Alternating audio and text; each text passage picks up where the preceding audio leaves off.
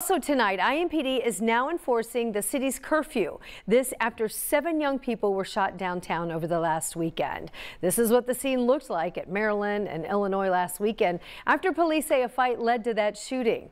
Police say 6 of the people who were injured in the shooting were between the ages of 14 and 16. One of them was a 12-year-old boy.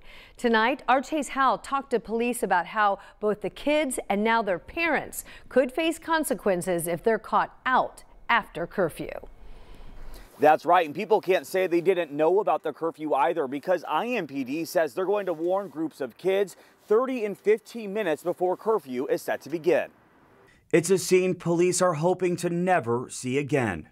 It is our duty as parents, as adults, and as law enforcement to keep our children safe, alive, out of jail, and out of the cemetery. IMPD says last weekend's shooting downtown that sent 7 kids between 12 and 16 years old to the hospital caused them to start enforcing the city's curfew. According to that ordinance, 15 to 17-year-olds cannot be out between 1 a.m. and 5 a.m. on Saturday and Sunday without some sort of supervision.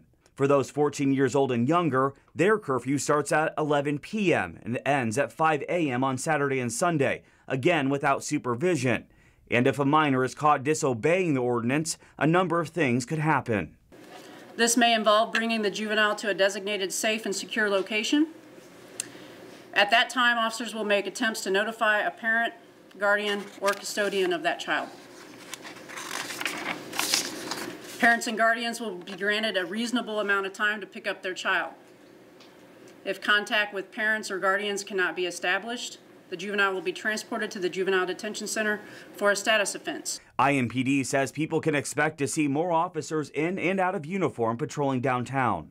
Analysts in the Real-Time Crime Center will monitor city cameras and will use other technology to identify individuals engaging in disorderly and criminal behavior. And if a minor is caught in either types of those situations, their parent or guardian could also face consequences. There is potential for criminal charges for someone who knowingly allows their kids to be somewhere they're not supposed to be and something terrible happens. So, but each incident has its own set of circumstances. There's no black and white answer to any of that. There's a lot of gray.